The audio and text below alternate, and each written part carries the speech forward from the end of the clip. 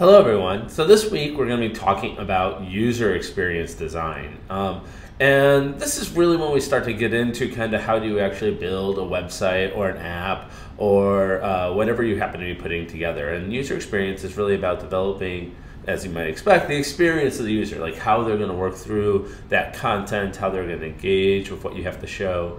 We're not really going to talk much about design itself, right? Like the actual aesthetic appeal. We will highlight that, but that will mainly be discussed next time in this talk, in the next lecture that we talk about. So the point of a good user experience is to create happy customers, right? At minimum, right, a website, app, etc. needs to be reliable, functional, and convenient, right? So that people can go to it, get the same experience all the time. But to truly be great, it needs to be enjoyable to use and an experience that the customer finds worth sharing with other users, right? It needs to be findable. You need to be able to find it through whatever medium you're using, whether that be an app store or a search engine. It needs to be accessible. Once you get there, you need to be able to access the content you want. You need to be desirable. There needs to be something that draws the customer back to that website.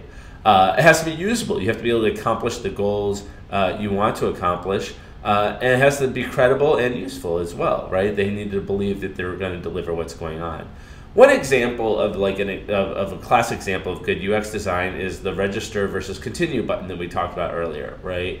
So this was from, we think it's from a Best Buy example, we don't know for sure, but when they changed the button that used to say register when you were trying to make a purchase to continue, and once they did that, there was a huge difference in the amount of purchases that people made because they found it a much more enjoyable experience, right? So it highlighted things like usability, desirability, over things like trying to keep track of the data and other aspects that was the reason why they had the register button there before.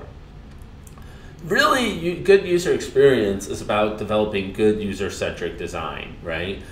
So one thing to think about is as you're doing it is try and think through a persona of what the person that you're designing for is like, right? So we have maybe some business people here, right? That could be one example of a persona. It could be for a stay-at-home mom. It could be for an 18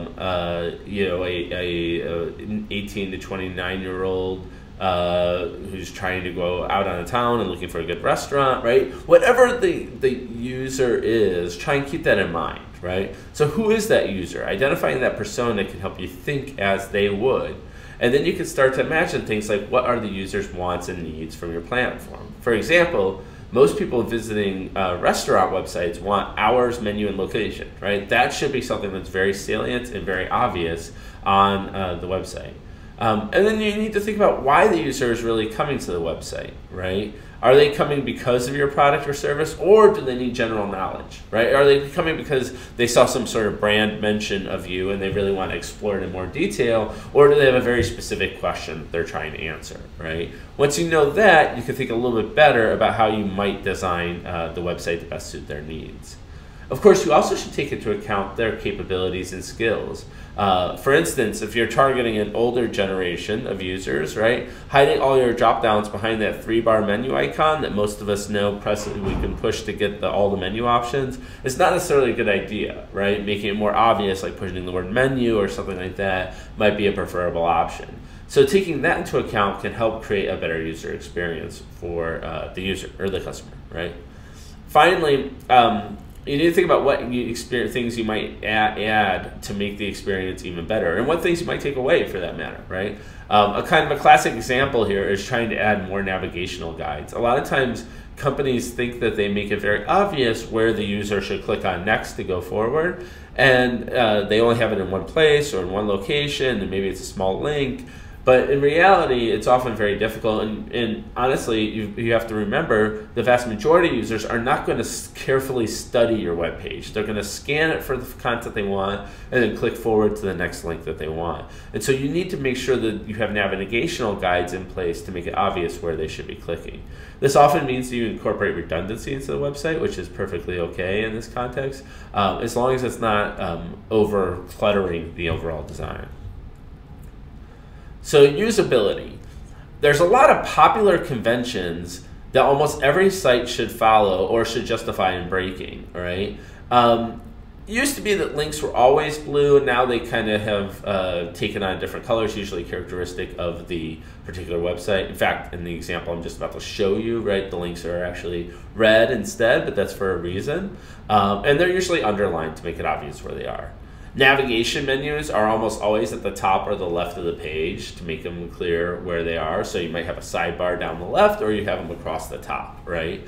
The logo is almost always in the top left-hand corner. The logo always links back to the home page, giving the user kind of a safe exit from the page wherever they are. And there's almost always in the upper right corner a search box, and it should use either the standard wording of search or have a magnifying glass icon to indicate that it's there.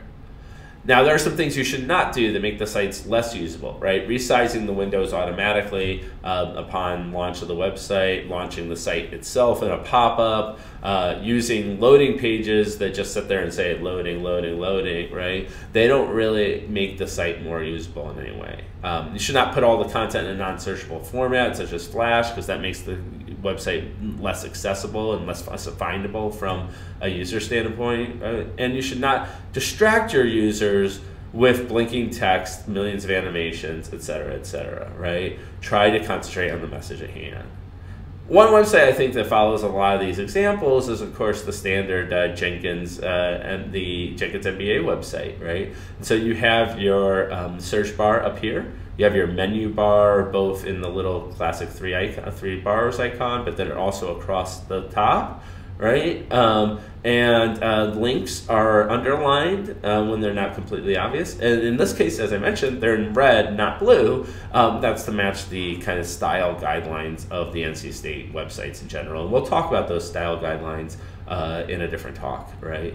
But as you can see, overall, the design is pretty clean and simplistic and very easy to find, right? And this is opposed to what some people think should be on a website, right? If you go to the vast majority, now this, I must admit, this is for the Jenkins MBA. It's a very specific piece of content.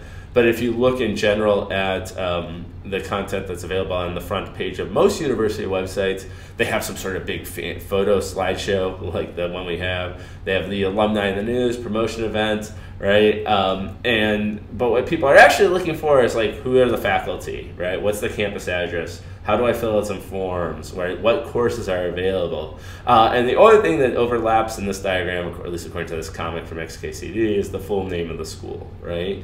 Now, I think that the Jenkins website actually does a good job of trying to provide you pointers to where you're going to find that additional information right away.